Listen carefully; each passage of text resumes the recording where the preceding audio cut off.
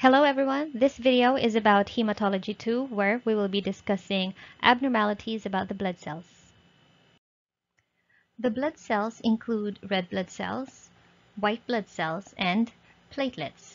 But in this video, we will only be talking about the white blood cell abnormalities and disorders. This video serves as an overview for the different leukocyte or white blood cell abnormalities that may be seen and the disorders that they are related to. There are different leukocyte abnormalities or white blood cell anomalies, and they are as follows. We have the Smudge cell, Hypersegmented cell, Pelger-Huet anomaly, Jordan's anomaly, Tart cell, LE cell, Reider cell, Reider cell, Downey cell, and the pycnotic cell. And all of these will be discussed briefly. Let's start with the Smudge cell, also known as the basket cell. These cells are ruptured white blood cells, leaving their nucleus to be free. They can be pathologic and non-pathologic. A non-pathologic cause may be during smearing. So smudge cells are produced if there is heavy pressure on the spreader slide. A pathologic cause of a smudge cell or a basket cell may be due to leukemia. So this is how a basket cell looks like. So it looks like this is the basket with the handle.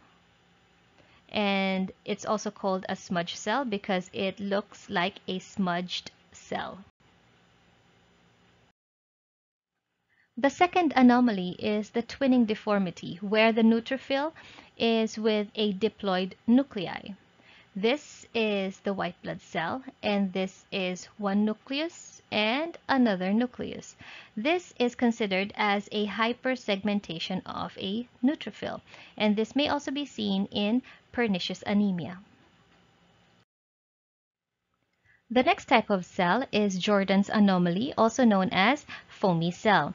Description of this cell is that the cytoplasm has holes or vacuoles. As you see in the picture, the cytoplasm appears to have holes, which are clear spaces, or also known as vacuoles. It is called a foamy cell because the cytoplasm with vacuoles gives a foamy appearance. This happens if a 2-hour-old oxalated specimen is used to make a smear. This may be seen in leukemia or infection or in chemical poisoning. Another anomaly is the Tart cell. A Tart cell is usually a monocyte with an engulfed foreign nucleus. So this is a Tart cell, this is the nucleus, and this is the engulfed nucleus of a neutrophil. This is usually seen in drug sensitivity, but most of the time this has no real diagnostic value. The important thing to remember is that the Tart cell should not be mistaken for an LE cell, which is a very important cell. The LE cell is a phagocyte, but usually a neutrophil with an engulfed nuclear material of a destroyed cell. This is the nuclear material which has been pushed to the side, and this is usually coated by antibodies, and we call this engulfed nuclear material with antibodies as LE body. Seeing an LE cell is characteristic of a condition called SLE or systemic lupus erythematosus. The next anomaly is the drumstick or the Barr body. Now, it is a drumstick-shaped nuclear appendage on neutrophils. This is the nuclear appendage as seen attached to the nucleus of neutrophils, basophils, and eosinophils. This is considered as a sex chromatin. It represents the condensed chromatin of the inactivated second X of females. So these chromatin drumstick or Barr bodies may only be seen in females.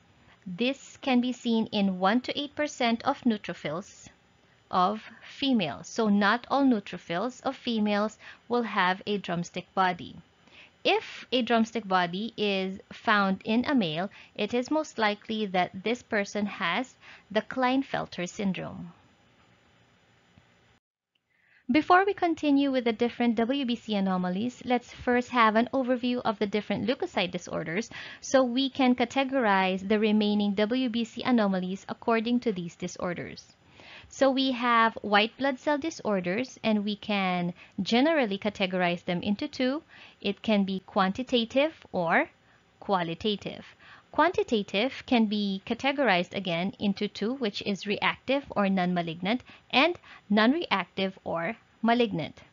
Reactive disorders may give an increased disorder or a decreased disorder. Non-reactive or malignant disorders are divided into myeloproliferative diseases and lymphoproliferative diseases. For the qualitative branch, it can be caused with three conditions: with morphologic abnormalities or with normal morphology, and those with morphologic changes. We will give a brief discussion on each. Let's first start with the quantitative and non-malignant leukocyte disorders. So as we have mentioned earlier, it can either be an increase or a decrease. These are the different conditions that show an increased quantitative non-malignant leukocyte disorder. So we have the philias, neutrophilia, lymphocytosis, eosinophilia, basophilia, and monocytosis for increased white blood cells. For decreased white blood cells, we have the penias, neutropenia for a decreased neutrophil count, lymphocytopenia for a decreased lymphocyte count, eosinopenia, basopenia, and monocytopenia. To give different examples of each, for neutrophilia, one cause may be bacterial infection or trauma. Lymphocytosis or an increase in lymphocytes may be because of a viral infection. Eosinophils increase in parasitic infection. Basophilia may increase in conditions like chronic myelogenous leukemia and allergies, while monocytosis may increase during inflammation and infection. There can be a drop of neutrophils caused by medication or other immune-mediated causes. A decrease in lymphocytes may be seen in conditions like acquired immune deficiency syndrome and some carcinomas. Eosinopenia may be seen in marrow hypoplasia. Basopenia may be seen in cases of stress and exposure to radiation, while monocytopenia may be seen in patients undergoing hemodialysis or steroid therapy. All of these are just some examples that may cause the quantitative non-malignant leukocyte disorders. Let's now go to the second category, which is quantitative and malignant. This can be divided into two, which is myeloproliferative disease and lymphoproliferative diseases. Myeloproliferative diseases may be acute myelocytic leukemia or AML, chronic myelogenous leukemia or CML, polycythemia vera, and essential thrombocytosis.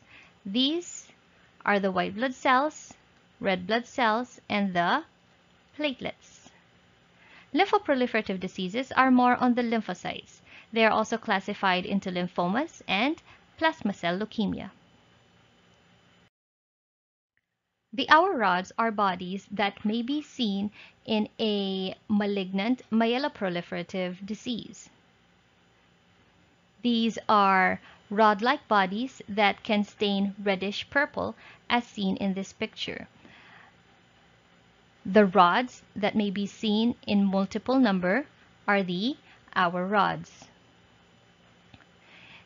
Hour rods may also be seen in acute myelocytic leukemia. For this picture, there is a very small hour rod at the side. A Reider cell is a cell that may be seen in a quantitative malignant lymphoproliferative disease, specifically CLL or chronic lymphocytic leukemia. Reider cells are lymphocytes with pseudolobulations. This is a Reider cell. Normally, lymphocytes only have one nucleus with no lobulations. But if the nucleus of a cell of a lymphocyte has lobulations like this one, resembling a clover leaf, then this may be considered as a Reider cell. The next WBC anomaly is the hairy cell, and the hairy cell is seen in hairy cell leukemia. It is called hairy cell because of its characteristic. The cytoplasm has irregular and gray-blue hair-like projections as seen in this picture. This is the cytoplasm with hair-like projections extending outwards. Hairy cells, when stained with tartrate-resistant acid phosphatase, show a red granular cytoplasmic staining. Let's now go on with the next leukocyte disorder category, which is the qualitative disorders. And qualitative is divided into three characteristics: leukocyte disorders with morphologic abnormality, or leukocyte disorders with normal morphology, and those leukocyte qualitative disorders with morphologic changes. For morphologic abnormality presence, examples would be the Pelger-Huet anomaly, neutrophil segment hypersegmentation, Alder Reilly anomaly, Chediak Higashi syndrome, and May-Hegglin anomaly. In Pelger-Huet anomaly, there is a failure of the neutrophil to segment properly. That's why it is only bilobed, connected by a segment that makes it look like a dumbbell-shaped nucleus. This is seen in leukemia. Specifically, it is mostly seen in infectious mononucleosis.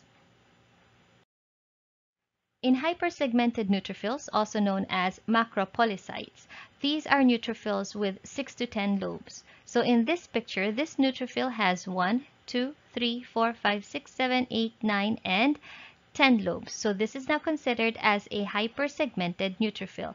And usually, this type of neutrophil will be seen in cases of pernicious anemia. The next white blood cell anomaly is the Alder Reilly bodies.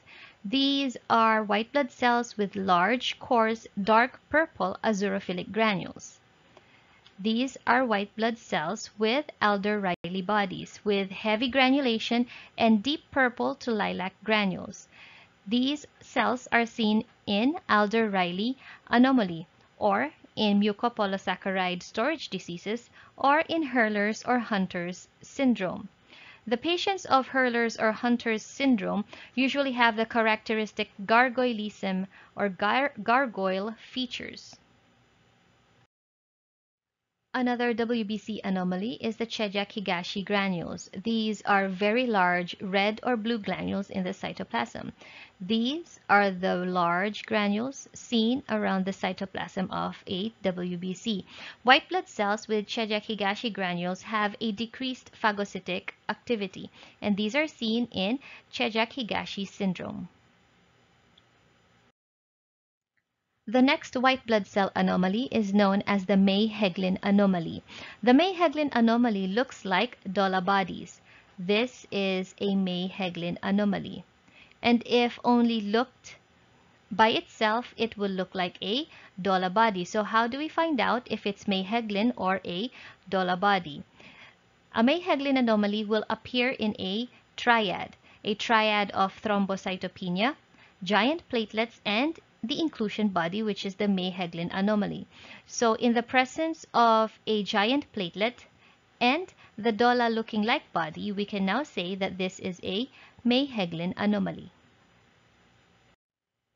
For the second characteristic, which is normal morphology, we have the chronic granulomatous disease and the leukocyte adhesion disorders. The last of the leukocyte disorders under qualitative is the morphologic changes present in the leukocyte disorder. Examples would be toxic granulation, Döhle bodies, cytoplasmic vacuolation, and infectious mononucleosis. The next type of WBC anomaly is called the toxic granulation. So these are neutrophils with blue-black cytoplasmic granules. These are the counterparts of basophils because they look like basophils. But in fact, these are neutrophils, and these may be seen in conditions like acute infection, burns, or drug poisoning. The next WBC anomaly is the Döhle bodies. These are small, pale blue, and peripherally located bodies at the cytoplasm. These are actually remnants of the ribosome and the endoplasmic reticulum. These may be seen in severe infections and severe burn, and these may look like May-Hegglin anomalies. The difference is the platelets are not giant. The last WBC anomaly to be discussed is the Downey cell. Now, these are lymphocytes that have been transformed or have been atypically stimulated. We can see these in infectious mononucleosis with a characteristic ballerina skirt cell. So this is a Downey cell.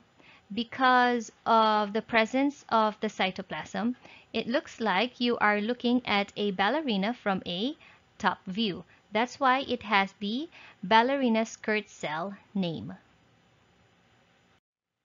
That ends this video overview about the different leukocyte abnormalities and disorders. Again, this is just an overview. The disorders are not discussed in detail.